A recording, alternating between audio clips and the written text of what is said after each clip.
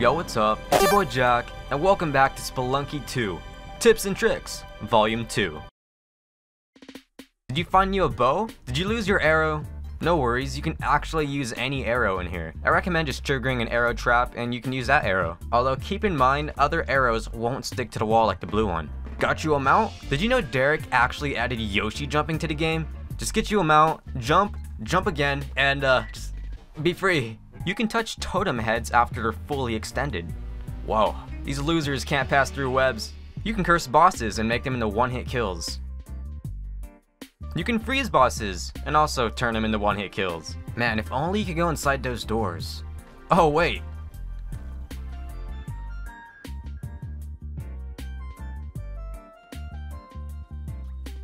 You can whip liquids. Curious about the possibilities of Yang's vault? What are you really saving the turkeys for?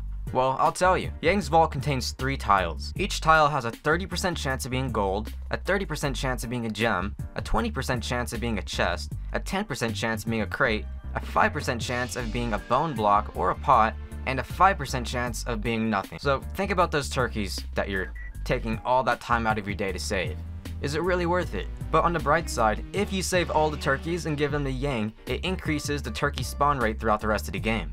The spikes from these traps can't reach you here. Did you forget the Yuja Eye?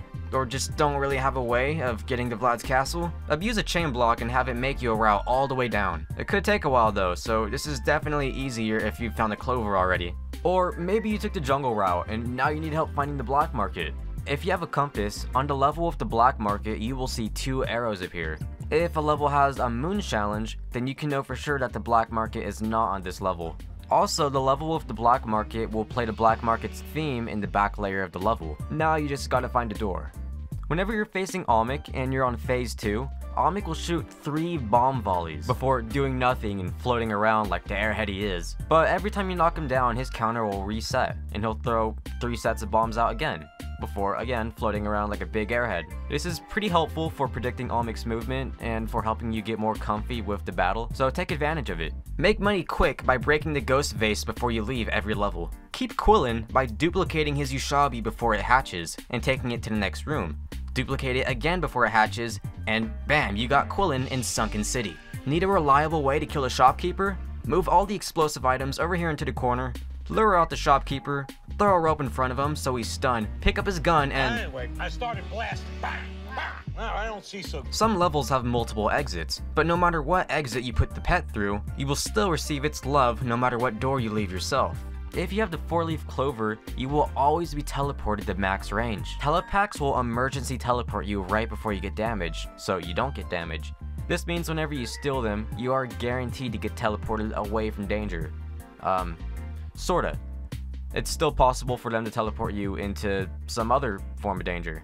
Whenever you're going through doors, you actually get invincibility frames. So whenever you want to check a back layer or front layer, it's best to go in and leave, just kind of spam this, and it actually makes you kind of invincible, just so you can get adjusted to whatever environment you're dealing with, whether it be in the front layer or back layer. And just to make this door trick a little easier, if you place a bomb within range of a door, it will deal damage in both the foreground and background. Did you know you can actually identify if a skeleton is alive or not? It's kind of weird, you really gotta pay attention. But, I mean, now that you know this exists, you can probably adjust to it. Spamming a jetpack doubles your vertical possible height, as compared to holding it. Whenever you're being hunted by Tun, she will appear after 30 seconds in every level, starting from the entrance. Killing Tun 3 times will actually get her to forgive you. Keep in mind, you cannot whip shopkeepers, Tun, Tusk, aggro NPCs, or helping hands to deal damage to them. I've learned the hard way. And those are some tips for Spelunky 2. Now get good.